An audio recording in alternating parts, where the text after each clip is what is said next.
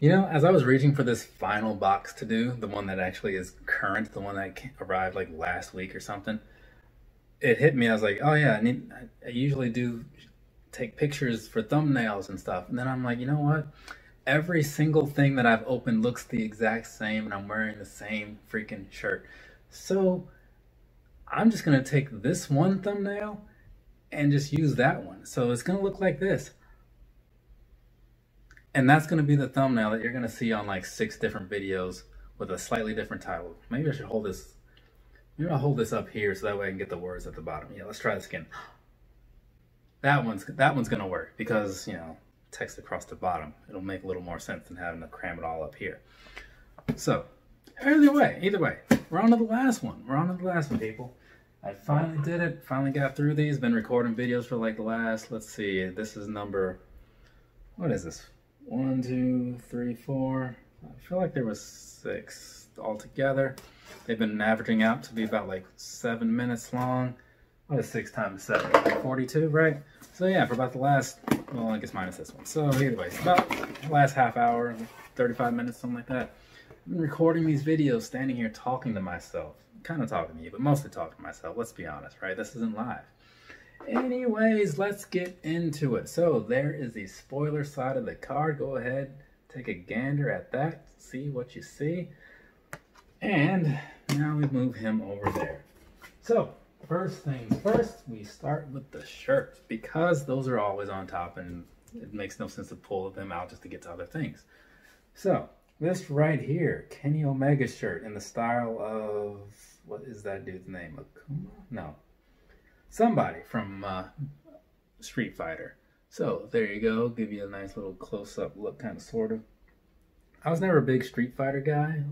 I like number 2, and I don't know, there was like a million versions of Street Fighter 2. And then I also played the new challengers a lot with like T-Hawk and Vega maybe, and Cammy and someone else. But either way, after that, it just kind of died down because I didn't really own them. I was just borrowing them from friends because, when you're little and you don't have money, you just don't play things that you don't have. That's just how it works.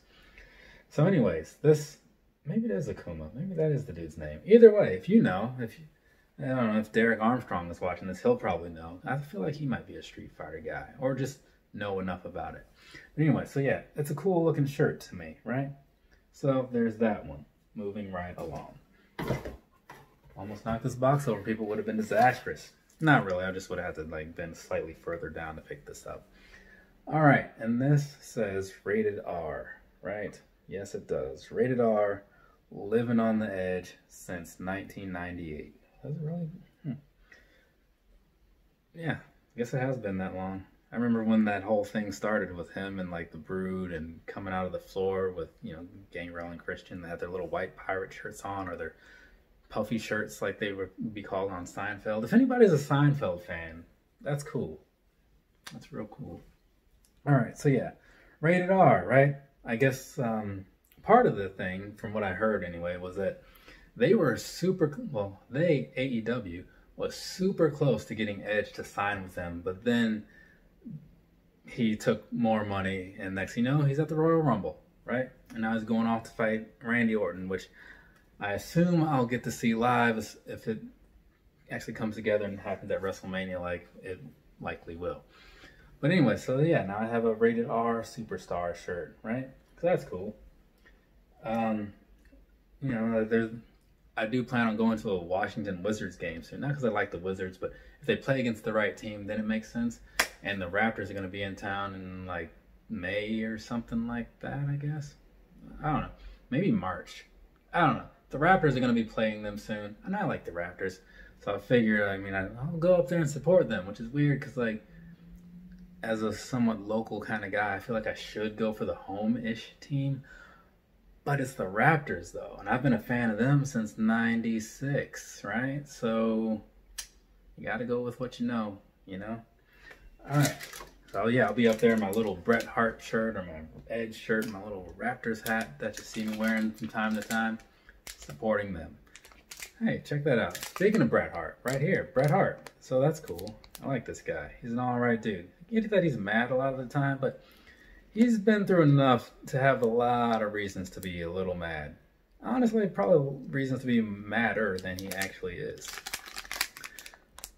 Which is unfortunate, you know, because that anger is probably taking years off of his life if you're to believe what you hear in science about, like, aggression and anger and eating you up inside, all that stuff. I don't know. I try not to be like a mad, angry guy. I try to kind of put the negativity somewhere else and be more on the positive side. So who knows? Does that mean I'll live forever? That just reeks of patience and effort. So, quote from Bayside. If you listen to Bayside, that's cool. It's like watching Seinfeld. All right, and now this. Canada's finest. So you've got Rowdy Roddy Piper. You've got Owen Hart. You got, I think, maybe that's PCO in the middle. And then you've got Lionheart Chris Jericho. I say that because it looks like it's the older Chris Jericho. So this is something. Let's see. It says it's featuring Rick Martel, Jacques Rougeau, Ivan Koloff, Christian, PCO, Kevin Owens, Edge, Owen Hart, Kenny Omega, Rowdy Roddy Piper, Bret Hart, and Chris Jericho. So honestly, like Canada, I always want to say Canada.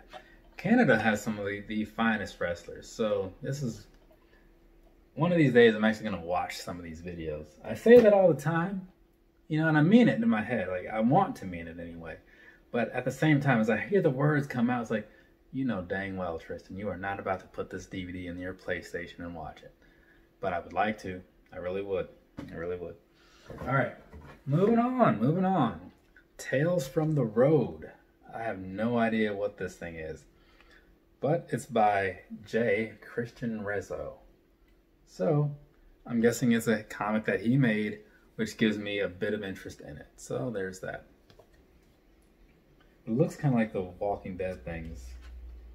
I don't know. I wonder who did the editing. Or not the editing, but the drawing on it. It's probably written in here somewhere. But, yeah. Save that for later. Maybe for a rainy day. It's actually a rainy day right now.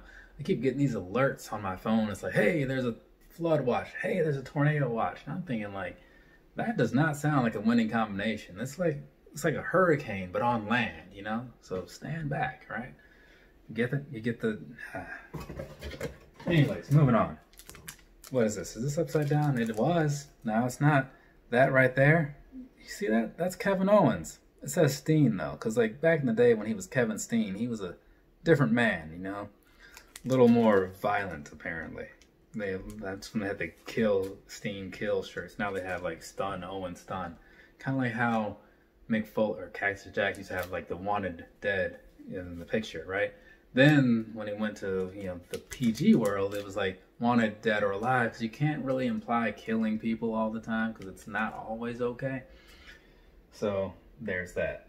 You know, sometimes you just got to switch things up to appease people that I feel don't really matter a whole lot. You know, I think you just do what you're going to do. But, you know, I get it. I'm not a business. They are. And now, last but certainly not least, I don't think, oh, definitely not least, right there, Tyson Kidd. Man, like, now I'm not going to say I have anything against Samoa Joe, but the fact that he came along and kind of messed up Tyson Kidd bothers me, even though it wasn't like an intentional thing. You know, he didn't go in there trying to hurt him. He just did. But it broke up a really good tag team of him and Cesaro. And then it just took Tyson Kidd out, who was a dude that I liked to see wrestle because he's just really good. I saw them at, it might have been Survivor Series 2015. I don't know. I went to all the major pay-per-views that year except for SummerSlam because it just didn't work out.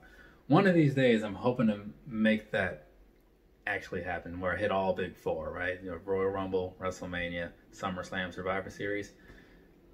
That 2015, I'm so close, 75%. You know, if I made it to SummerSlam, I could have seen Arrow versus Cody, or what was he called? Stephen Amell versus Stardust, whatever. But it didn't happen. Anyways, I've done it. I've finished. Thank you. Have a nice rest of your day or rest of your night, whatever it is, wherever you are.